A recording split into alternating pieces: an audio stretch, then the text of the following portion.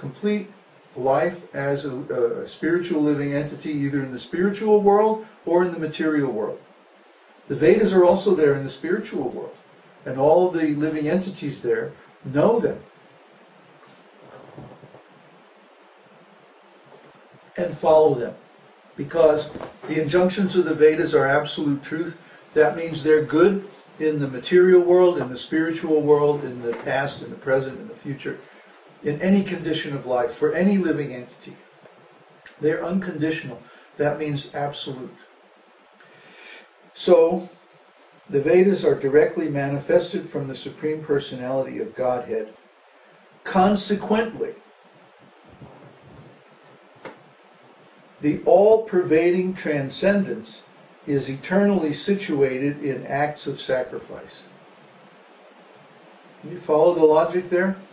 The process of sacrifice is recommended in the Vedas. And the Vedas come from Krishna, from God. So if you want to know Krishna, you follow the Vedas. It's very simple logic, actually. Almost circular logic, but not quite. The Vedas are coming from Krishna, or Narayana. So if you want to know Narayana, you have to know Vedas. And if you know Vedas, then you follow Vedas. So if you want to know God, you simply follow the Vedas. And the amazing thing is that if you perform this process of sacrifice, that He will reveal Himself to you directly. See? So when you follow the process of sacrifice by following the principles and chanting the holy name, then He's pleased. And when He's pleased, He reveals Himself. It's not something that we do. It's something that He does to us through the process of sacrifice. It's mercy. It's not something that we don't have the power to reveal God. He only has that power. We have the power to surrender and to follow His instructions. He doesn't give any instruction that's impossible or that would hurt us or anything like that.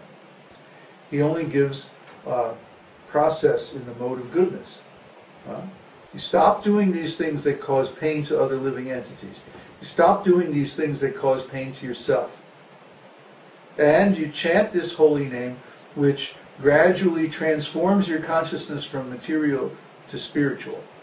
And then, when you're purified, when you're qualified, when you're ready, He will reveal Himself. That's the process. So, Krishna sends His representative, the spiritual master, to give this instruction. And then He also gives the instruction in the Bhagavad-gītā that you find a qualified spiritual master and surrender to him. Follow his instructions, offer service to him. The self-realized soul can show you the truth. That's Krishna's system. Some people think that they can become self-realized independently without guru. Oh, I'll just read what's in the scriptures and I'll follow it, and somehow or other I'll reach the goal. Doesn't work. Why? That's not Krishna's system. It says right in the scriptures you're supposed to find a spiritual master. That's the first thing. The first step on the actual spiritual path. So if you don't do that, how are you going to do the second step and the third step and the fourth step? You see? Just like Patanjali in his Yoga Sutras, he says there's 7 steps in yoga. Yama, niyama, asana, pranayama, pratyahara, dharana, dhyana, and samadhi.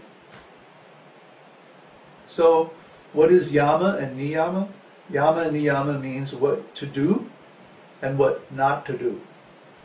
The instructions and the prohibitions. And what's the first instruction?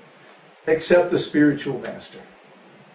See, so they're rascals. They're teaching yoga, starting with asana.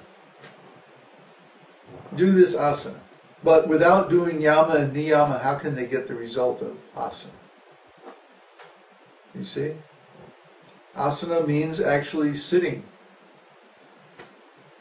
That one should be able to sit very nicely and quietly and meditate, concentrate the mind with pranayama, withdraw the mind from the sense objects by pratyahara, and so on. But they can't do any of that because they haven't done yama niyama.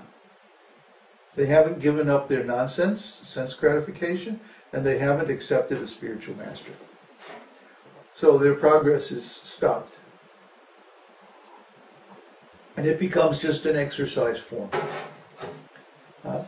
So the same thing can happen in devotional service. If someone approaches devotional service and they want the benefits of devotional service, but they don't really want to surrender to a guru, what happens? It turns into religion. And in religion, we have four rules, or maybe 5 rules if you count the chanting process.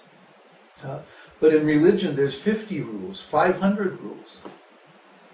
Every year, the ISKCON GBC holds a meeting in Mayapur, and for 2 weeks, all they do is sit around and make rules. Now they've got so many rules, they can't even follow them. They couldn't even follow the first rule. Well, that's the point. They didn't follow the original simple rules, so now they have so many rules. This is stated in the Bible too.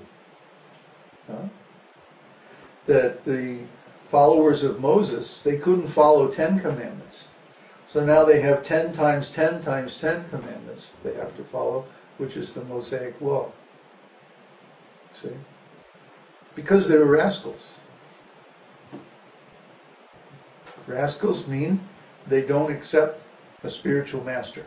They don't accept direction from more intelligent or more highly realized soul. That's rascal. Because if you accept guidance from someone who knows, then you will also be successful. And in all these thousands of years, the Jews and Christians have not been successful in realizing God. They've been successful in material things, so to speak, relatively successful. But they haven't been successful in teaching God consciousness.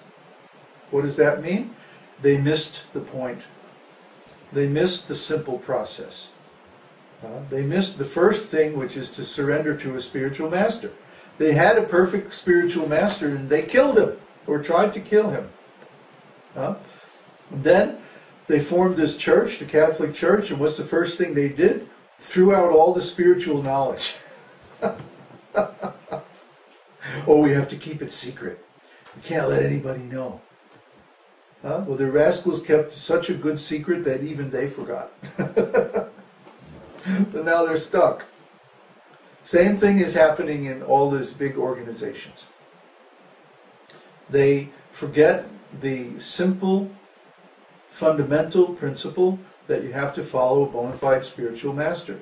And because of that, they get themselves into so much complexity and so much difficulty, and then they lose the ability to actually pass on the knowledge because they're not following themselves.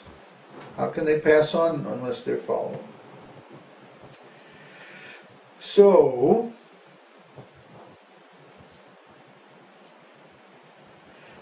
the Vedas are directly manifested from God. It says in the Vedas, Asya mahato bhutasya navasitam etad yadrigvedo yajurveda samvedo tarvan gurusaha. The 4 Vedas, namely the Rig Veda, Yajur Veda, Samaveda, and Atharva Veda, are all emanations from the breathing of the great personality of Godhead.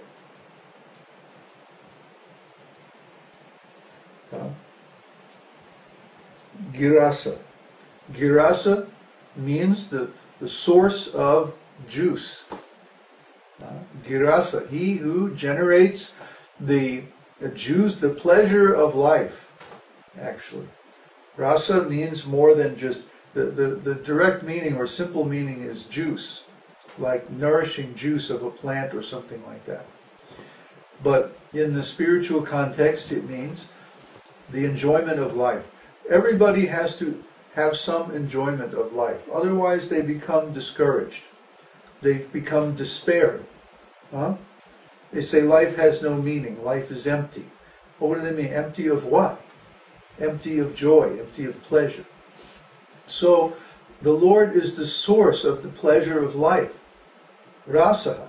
He's girasa. He's the generator or the origin or the source of the joy of life. The French have this saying, joie de vivre, which means the joy of life. And without this joy of life, then what's the point of living? Why bother? Why go through all of this if there's no joy in it? Huh? Remember back in the days, oh, you guys are probably too young. They had this rock group called the Fugs. Who? Well, that's not their real name, but that they had to make that name so that they could... Fugs or thugs? Fugs. Fugs. Yeah. Anyway, they had this song that they used to do. Monday, nothing. Tuesday, nothing. Wednesday, Thursday, nothing.